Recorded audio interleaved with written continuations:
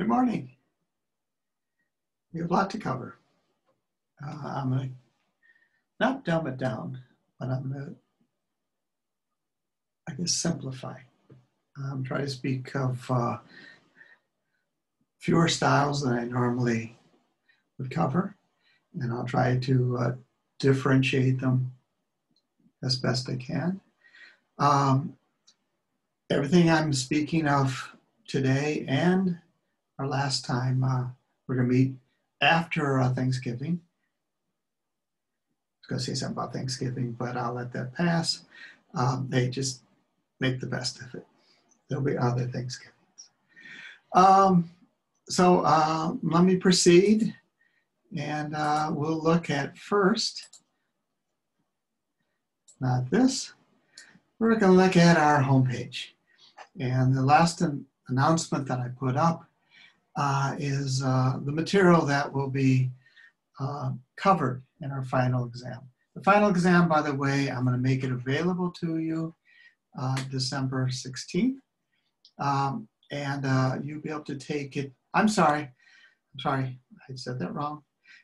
It'll be available to you on December 9th through the 17th. I have to turn my grades in at that point. Our final is scheduled for 8 in the morning on December 16th. So I'm not going to hold us to that slender time. Instead, I'm going to give you, what was it, about a week's time to take the final. So the final will cover these last 4 chapters. I put the word final in front of them to differentiate them from the other material. We have a study guide. If I click on this, it needs to be downloaded. We'll look at that in a second.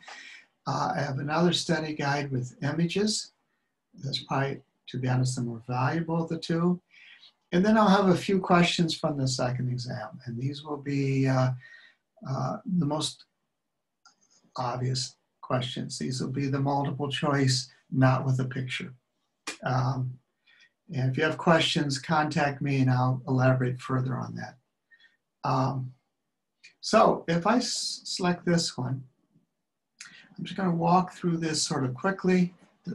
And we have, in fact, here's the other study guide.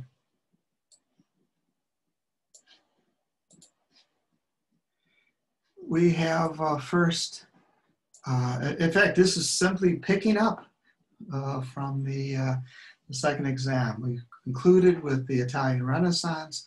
We're starting with the Italian Baroque age. This is the next century. This comes in effect 100 years after Leonardo and Michelangelo. And the artwork is more extreme. It's more emotional. It's more dramatic.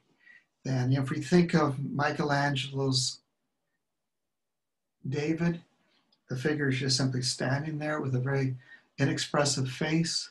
The figure's not in action. Or if we think of Leonardo's Last Supper, we have Jesus symmetrically in the center. He's looking directly, at least looking toward us with no expression on his face.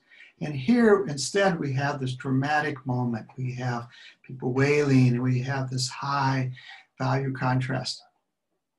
To the north, we're going to have a different style. This one does not show that difference as much as some works I'll show in a few minutes. But one of the things that counts for this difference is Martin Luther. Now, I'm always inclined to say Martin Luther King. But Martin Luther was a priest. He didn't like some of the direction that the church was going. And so he translated the Bible into the common language, not from, if you're in a Catholic church, it would be read in Latin. Most people did not speak Latin. There's a sense of mystery, a separation. There is a priest who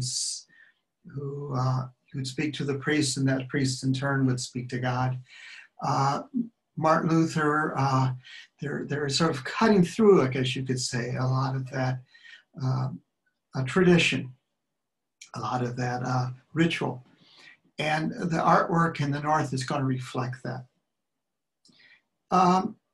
As we come into the time of the American Revolution, if we look at a time differentiation, we've moved forward more than 100 years.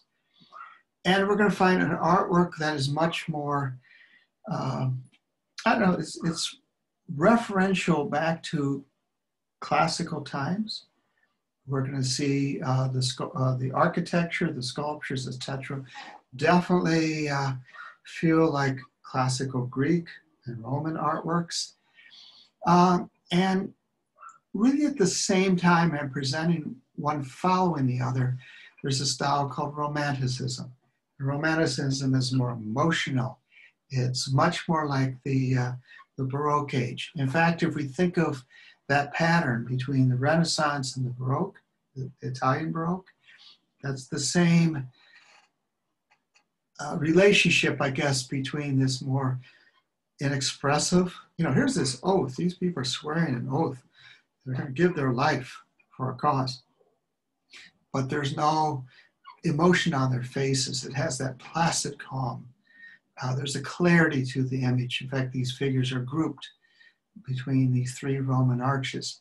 Here, it's a much more sprawling, chaotic image. This was a shipwreck. What a very different subject matter. There's a rescue.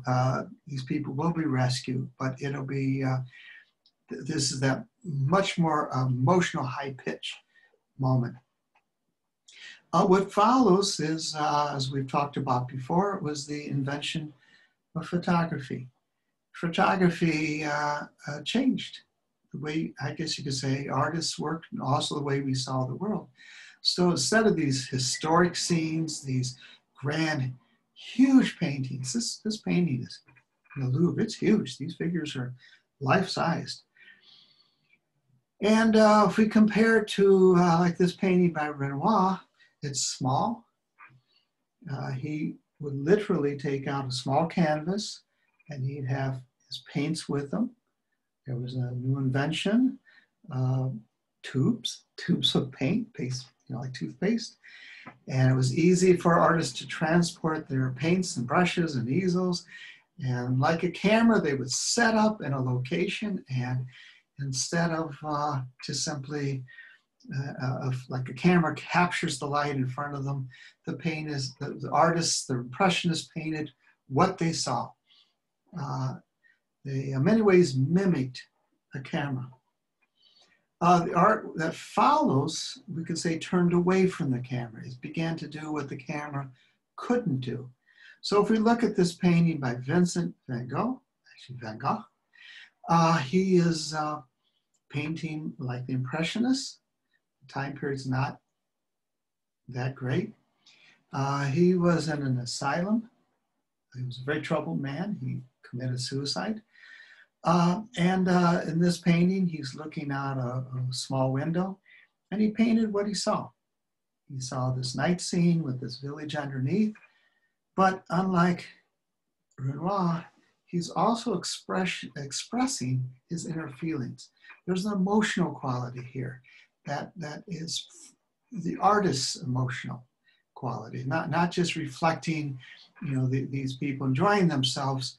Here we have instead, we feel in many ways what the artist must have felt.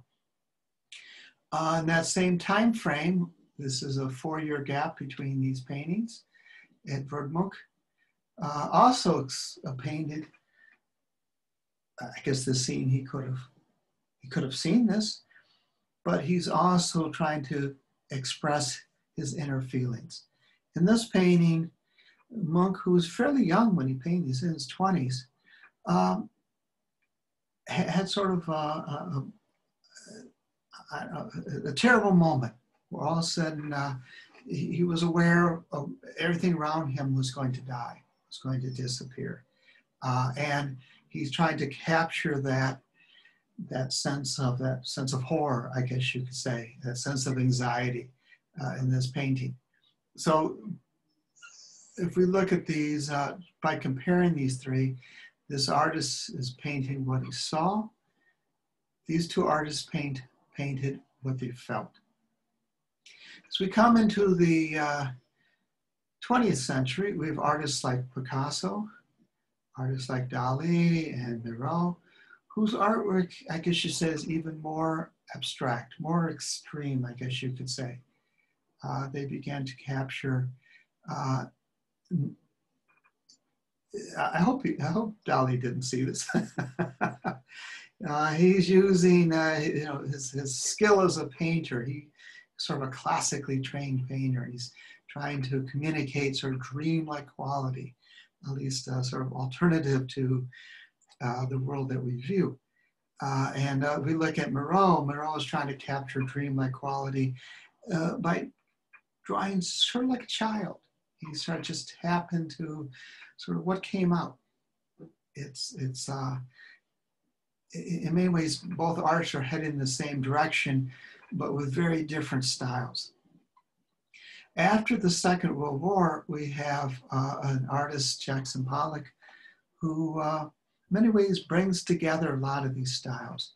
It's abstract, it's expressive, at least the gestures are expressive, but it's an artwork that, I don't know, it's, I remember first time seeing these artworks and I was thinking, oh, what's the big deal?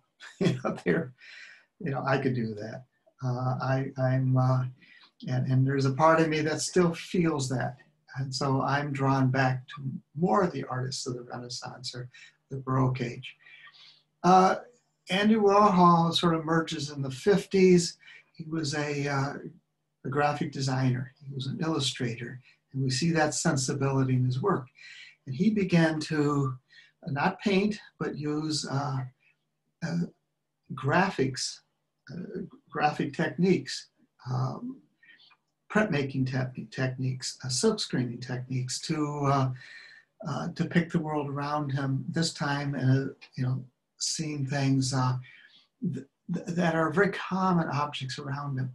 So these artists have a completely different approach, and we're going to find that art after the Second World War begins to not have that same almost singular direction that we find in modernism. We almost can sense if we look at one artist, the next generation, you can say they built on that person's achievements or style, etc. And as we come into the really almost, I'd say, this is hardly contemporary artwork, but as we come into contemporary work, sometimes it's called postmodernism, after modernism. And now artists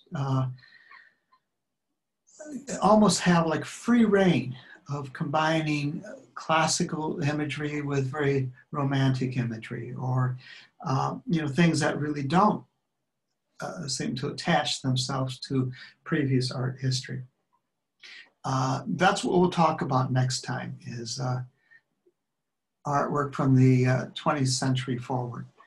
So I'm going to go back a little bit and come back to our home page and quickly walk through these first two chapters that will be covered in the final. So, as we have talked about, I guess we're getting a break. Okay, we start with the Baroque age. The Baroque age is full of emotion, has a lot of energy, a lot of movement, has a high value contrast, very dramatic. That's, I guess, what I want you to take away from the Baroque style. There is a Northern Baroque style, and I at least want you to recognize the paintings by Rembrandt. We'll look at one or two images of the Rococo, but that won't be on the test. We're next going to look at neoclassicism and then Romanticism. So If we look at the Baroque age, these are Italian Baroque images. They're dramatic. They're highly emotional.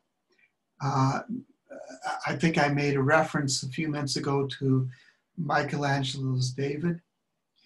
And in that, this is also a statue of David. In Michelangelo's work, again, the figure just stands there. There's no motion. There's no moment of release. There's no, determination upon Michelangelo's David's face.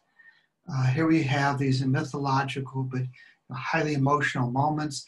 But we could talk about mythology and why that's strange stuff.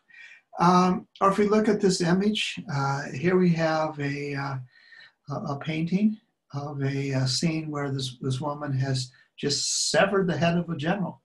There's his head. But that's an emotional moment. That is a highly dramatic lighting, etc. So this is the Baroque age.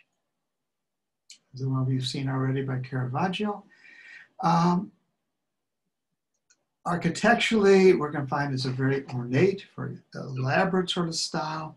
I would love to talk about architecture more. In fact, if we had met, we would have walked through Sherman and then the library, but I can't talk about what we would have done. That's sort of meaningless. To the north, we have a different audience. Instead of the church, artists were basically, their patrons were the middle class. And they sold paintings to merchants and people, I guess, with enough money to buy a painting, but not the aristocracy, not the church. And we have, in fact, I've seen almost all the paintings. There's not that many left of, I'll get off the subject. This is Vermeer. I think Vermeer is these paintings are gems. These paintings are tiny. I spent years on each of them. And by the way, if you look at this one, look at the out of focus, close imagery. If we look at the details, etc., it looks like a photograph. And it's very likely when Vermeer used a camera obscura to at least create the composition. The Rococo is, I'm just going to put it very briefly, is a much more ornate, elaborate sort of, if the early Baroque is highly emotional, that emotion's been eliminated with just opulence. Everything is just ornate and sort of very prettified, sort of almost silly sort of world. Against that, we have what's called neoclassicism. And neoclassicism ties in with the American and French Revolution. This is a time when the kings were overthrown. So this is the art of the kings. This is the art of the people in revolution. And we look at artists like David. He was involved actually in the French Revolution. He was nearly executed. He had to argue for his life. And we have this moment when he tapped back into Roman history. This is a moment when these three sons are swearing an oath to their father that they will avenge him. They will fight to the death. Basically, the painting is saying there are things more important than your life, your interests. If we look at this painting by David again, we have Socrates. Socrates took his own life. He was sentenced for corrupting the youth and was sentenced to death. And here he is taking poison. He was an older man than they're depicted. He's in pretty good shape for a man who's 70, 80 years old. It's interesting. So here's this person who also says there's things more important than his life. If you look at this and count the number of figures, in many ways we have a painting that alludes to Jesus and his disciples. But this is an age when people are fighting against the kings. And the kings at that time, this is the King of England, King of France, etc., were the head of state, also the head of the church. So the artist doesn't directly reference Jesus, but under the surface, we have that same sort of symbolism. That neoclassicism, we find it also in the American Revolution. So if we look at this is a painting of Paul Revere. It has, I guess we could say, the qualities of the Northern Baroque age. It's a portrait. It's got that high value contrast. It's a beautiful painting by one of the really early masters of American art. But if we look at the artwork of like Washington and so the founding fathers, we're going to find that it is, they're depicted as if they are Roman gods or Greek gods, or at least in that sort of classical and expressive sort of gaze.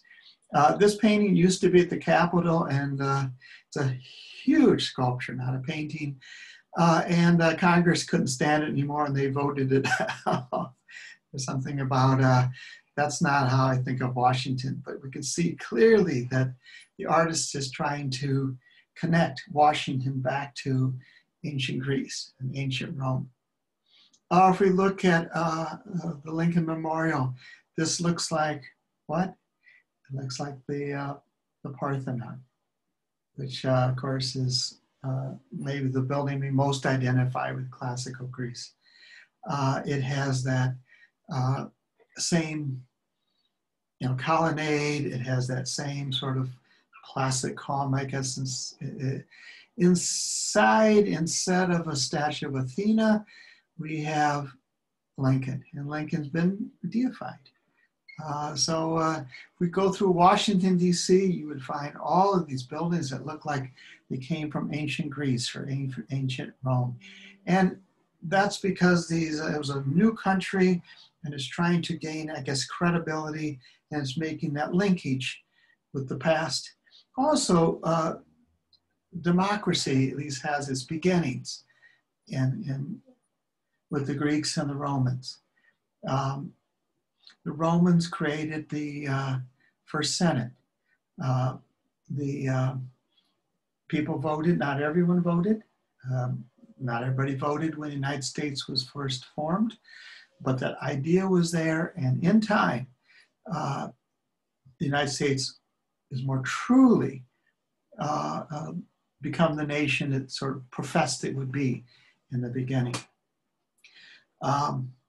So if we look at the order, the clarity of these classical imageries, these unemotional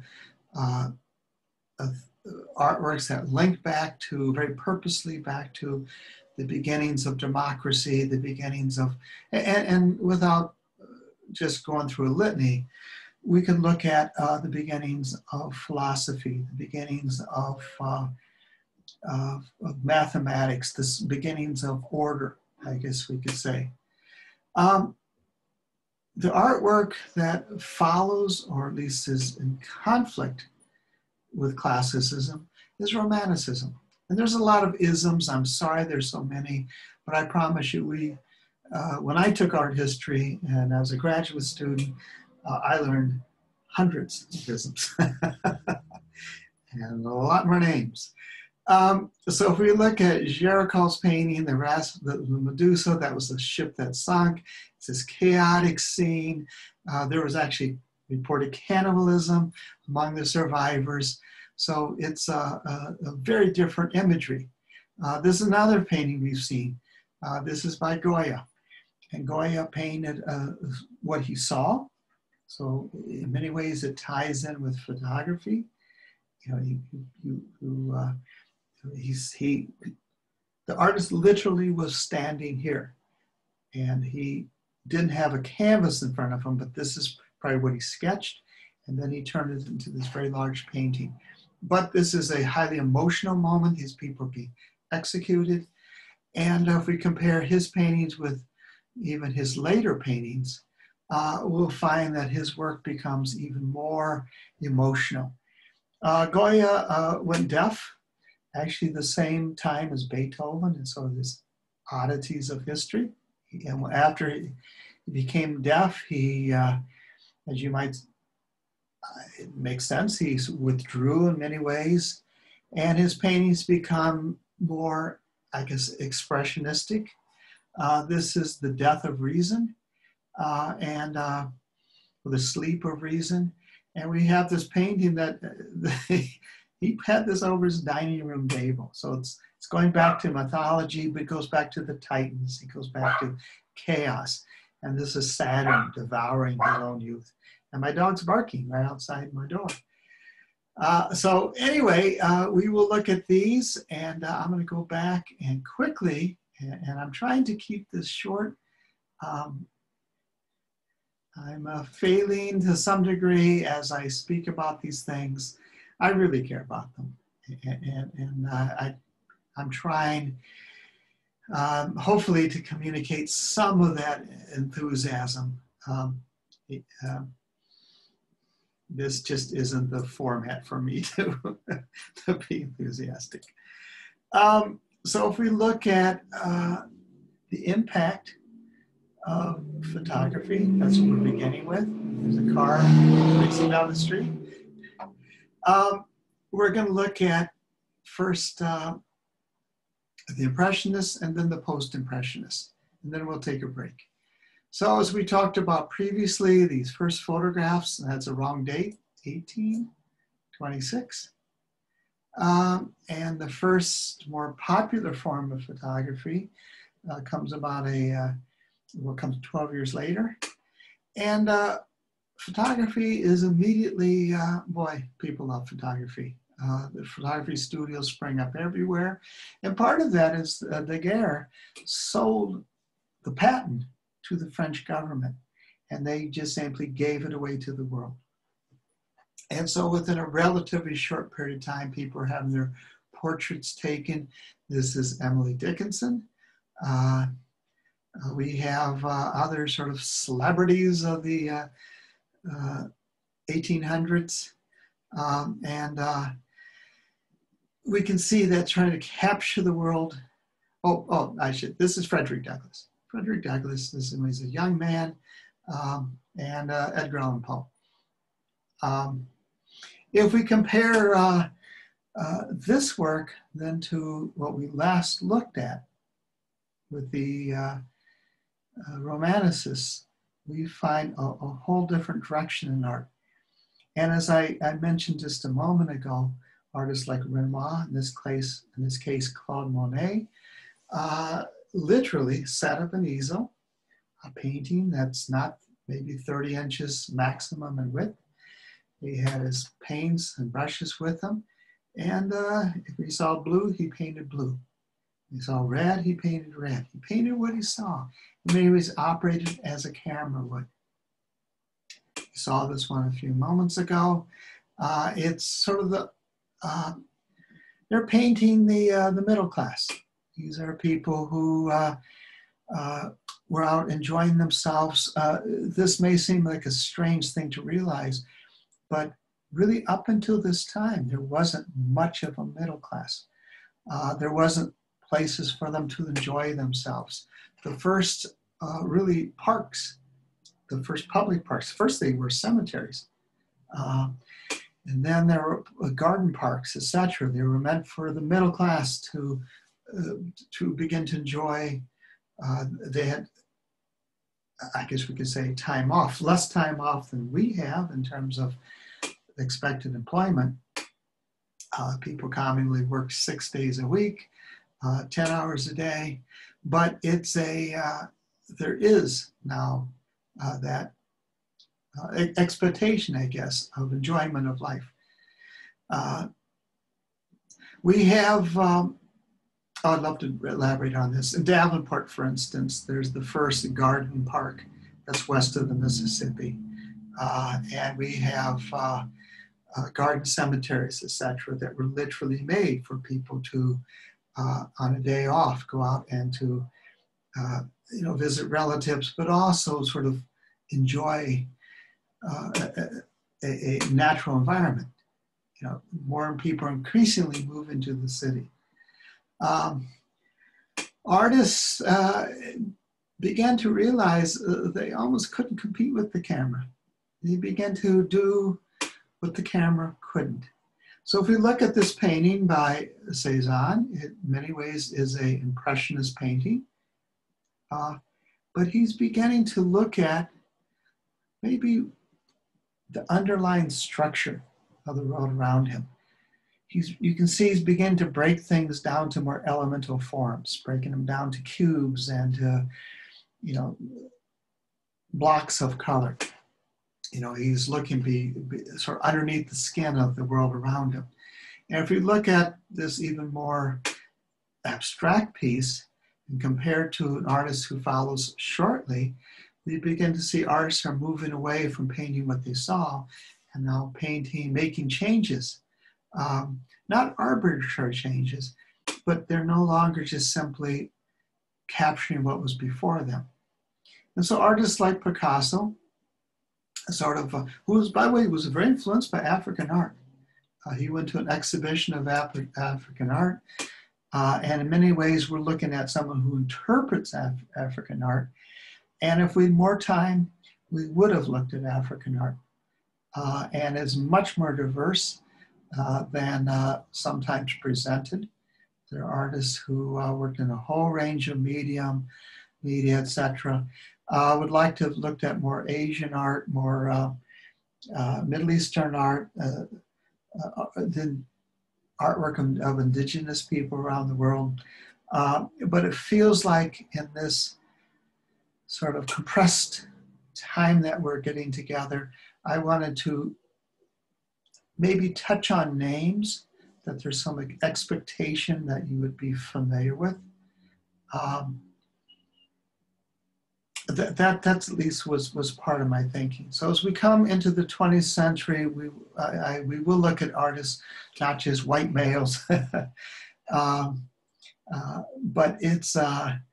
we're going to look at artists who see things from maybe different vantage points. And to me, that's fantastic. I really embrace that the energy that we see in the last 20, 30, 40, 50, 60, 80 years, etc. So I'm going to end now. We meet next time. We'll pick up from this point, and looking forward to hearing from you. So do contact me, okay? I need to, I guess you're not going to see me again. I thought, oh, here it is. Here I am. And there I stay. Okay. See you in a couple weeks. Bye.